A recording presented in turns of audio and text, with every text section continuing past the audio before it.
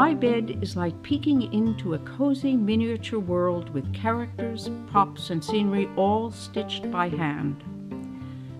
With utmost care, the renowned fiber artist Sally Mavor has created a picture book that takes you on an international journey into the homes of children around the world. On each spread, she captures the spirit of a different place and a different way of life in intricate detail. These are no ordinary illustrations. Sally creates her pictures with fabric, beads, and thousands of stitches, creating artwork that brings these children to life while illuminating the universal theme of children sleeping safely in their beds. Let me show you what went into making my bed. Sally Mavor's artwork is indeed unique. She has spent decades experimenting with a needle and thread, developing ways of embroidering, wrapping, and binding different materials together to create a visual narrative.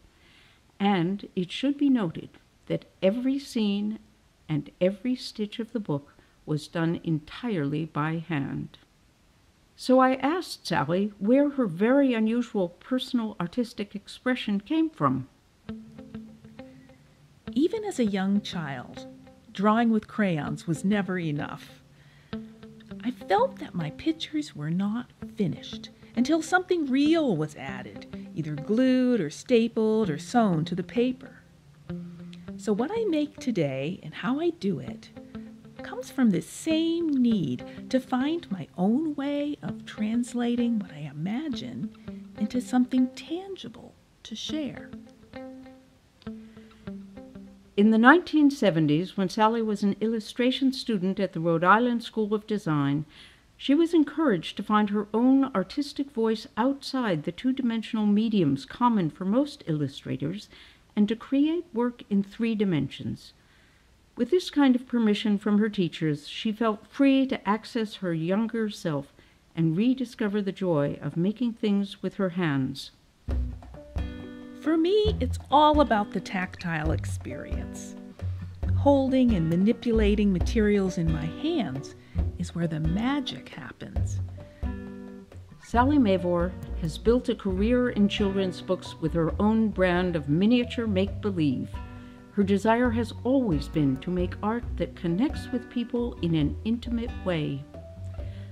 A few years ago, an editor approached Sally about illustrating Rebecca Bond's manuscript for my bed, thinking that her artwork would be a good match.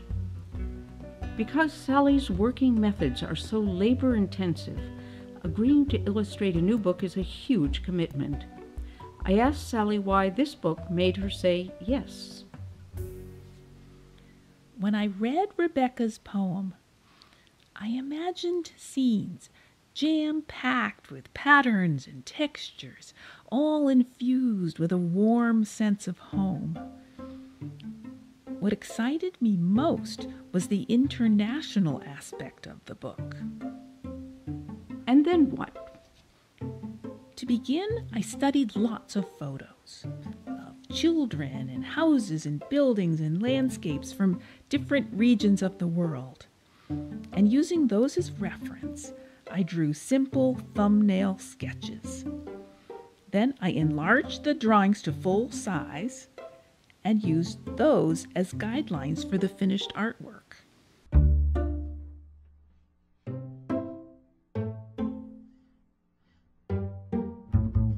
Even before threading the first needle, I spent a lot of time going over in my head how to make all of the major parts so that they would come together in the end.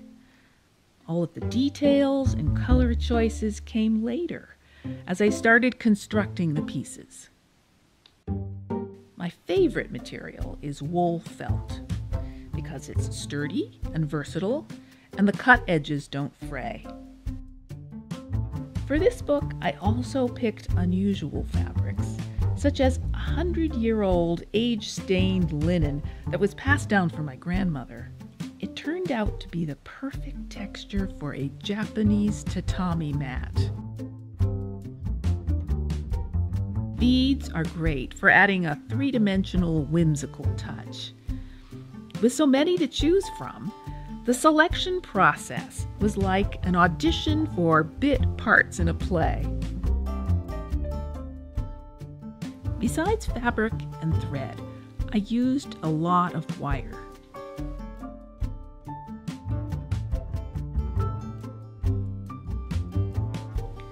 I've spent my whole life collecting interesting small treasures, from bits of wood to metal findings. When I see objects with special features that I think will convincingly replicate something in miniature scale, I put them aside, and sometimes they make it into my artwork.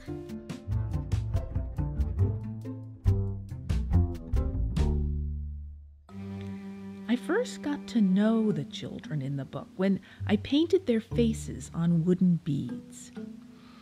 As I continued to make their bodies and sew their clothing, I fell in love with them. Then it didn't matter how much time it took to bring them to life and create the places they call home.